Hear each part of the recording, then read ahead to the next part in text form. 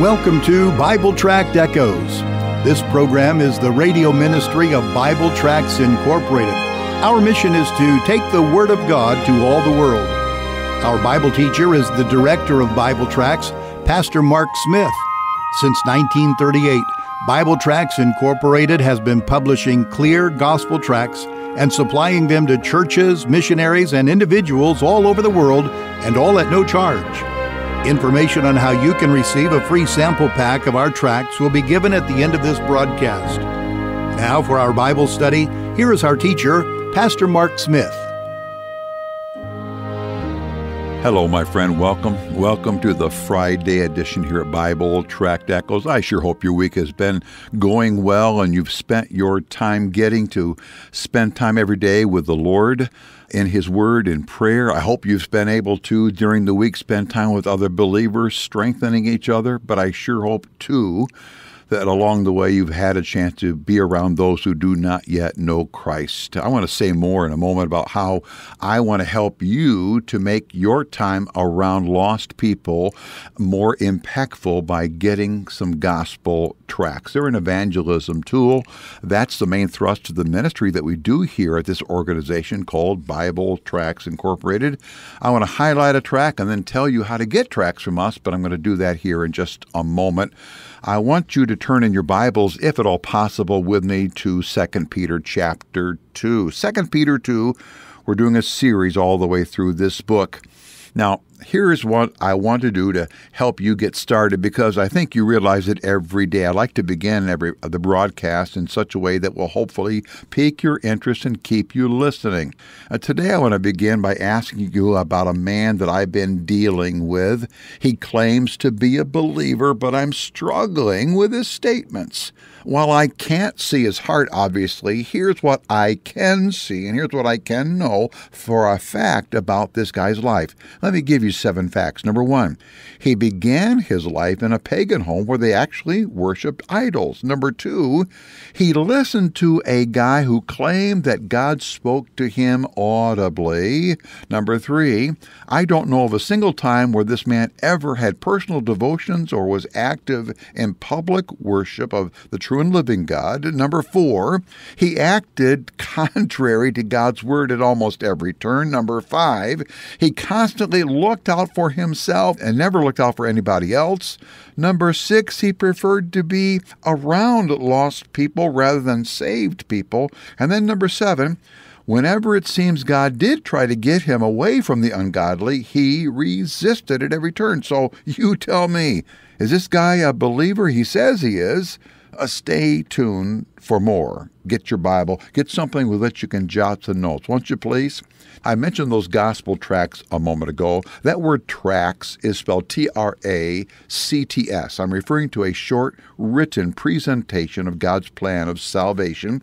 We have been publishing for 80 years gospel tracts, each one different in how it comes at the gospel, but each one tells the same gospel story. There is only one gospel story. This tract is entitled, Thank You, Your Service Was, and you can use it to rate when somebody serves you. Now, let me read you how this tract begins. It says, recognizing that you're very busy and can't devote your time to only one person, I've tried to give you a fair appraisal. You've noticed that I did not indicate your service was the greatest in the world. You wonder what it would require to merit such a rating? Well, you could have paid what I owed. Ridiculous? Well, of course it is. No one expects such service. It would have cost you to serve me, and to give the greatest service in the world would require you paying the bill to everybody you serve, and such service would cost you everything. Yet there is one who really did choose to serve in such a manner. His name is Jesus Christ. And from there we go into the gospel. It's a great tool, great gospel tract. Oh, friend, you are going to be served, whether in a restaurant or the car repairman or something. You're going to be served along the way in life. Why not use those times as gospel times? At the end of the program, my announcer will give you our contact information.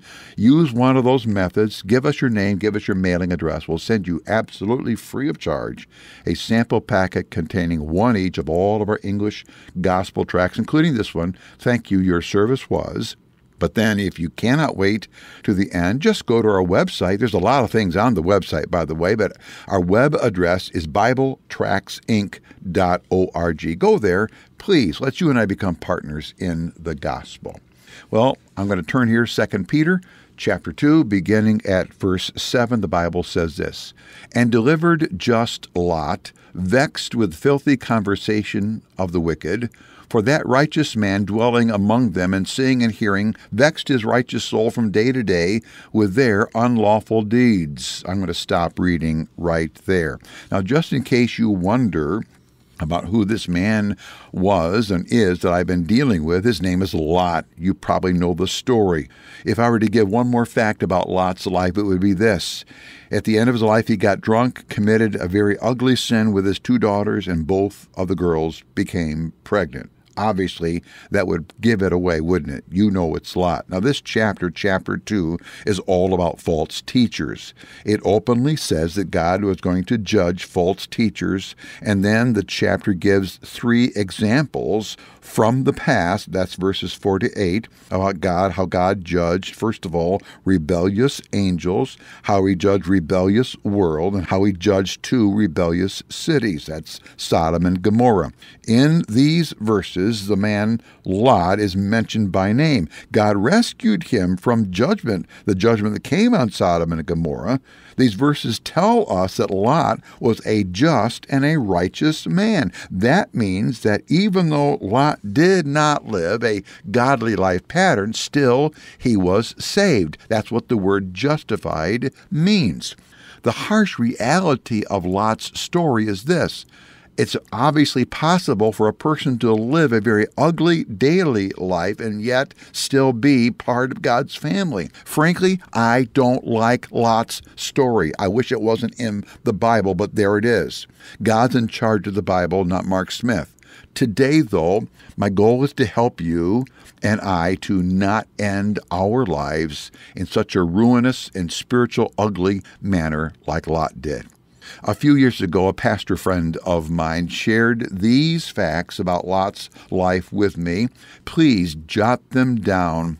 There are 4 reasons, key reasons, why Lot's life ended up in such a mess. Are you ready? Number 1 is this. Lot was given advice by a trusted man of God that was contrary to God's word, but Lot took it.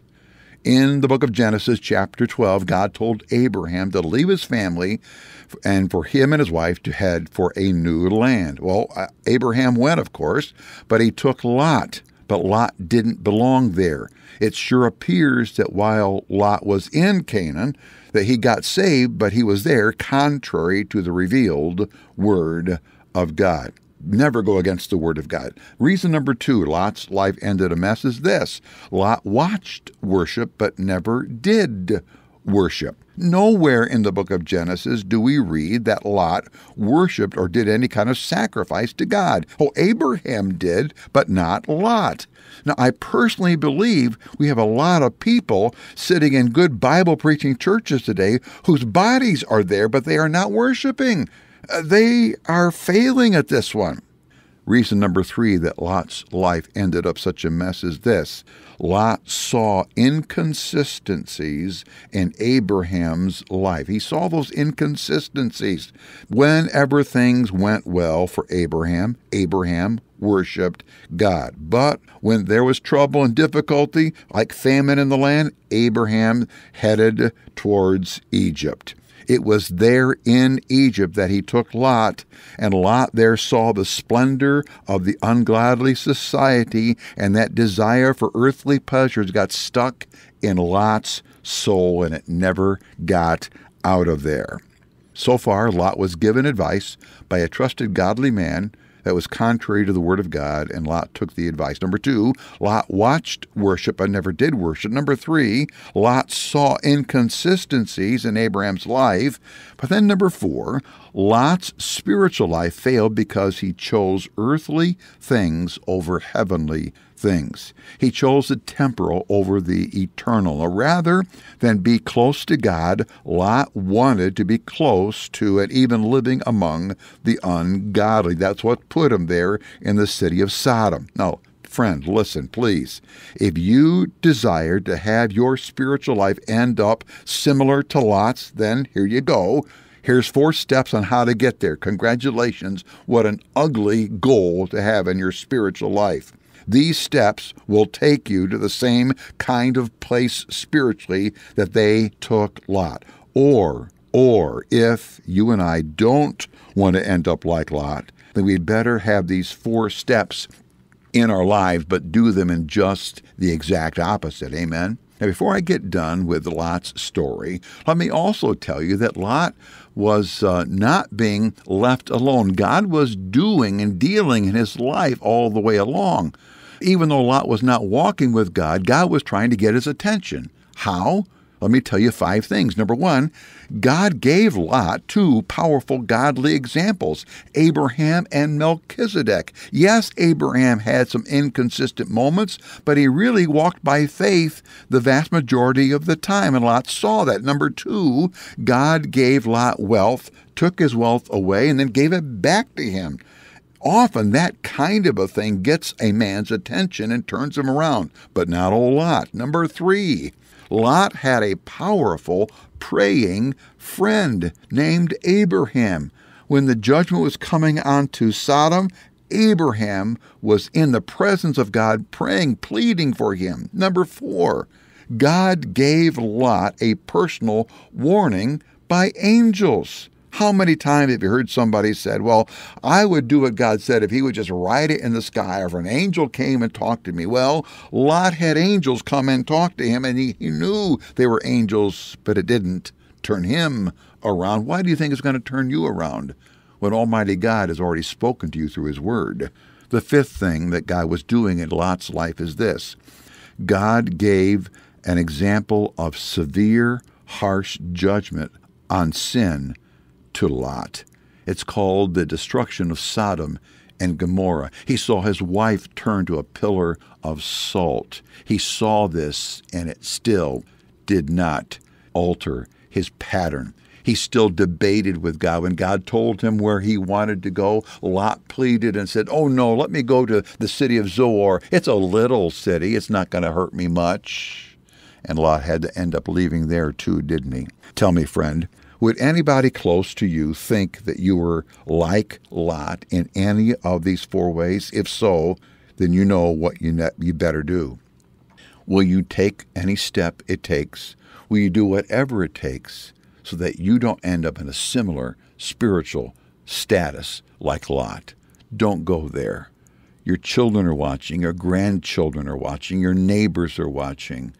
Why don't you and I commit to say, I'm going to turn and do the flip of these 4 things so that my life, rather than ending up a spiritual failure, ends up in spiritual success. Maybe this coming Sunday you need to go to your pastor and say, Pastor, I'm taking these steps to end up, unlike Lot, but in a place of spiritual success. Pastor, would you pray and help me get there? Dear friend, if you do not know Christ as Savior, you're ended up for hell.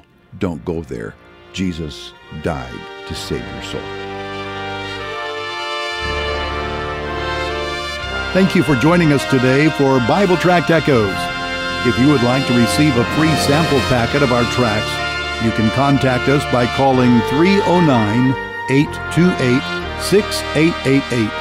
Our mailing address is Bible Tracts, P.O. Box 188, Bloomington, Illinois, 61702. Again, our phone number is 309-828-6888, and our mailing address is P.O. Box 188, Bloomington, Illinois, 61702. You can also contact us through our website. Our web address is BibleTractsInc.org.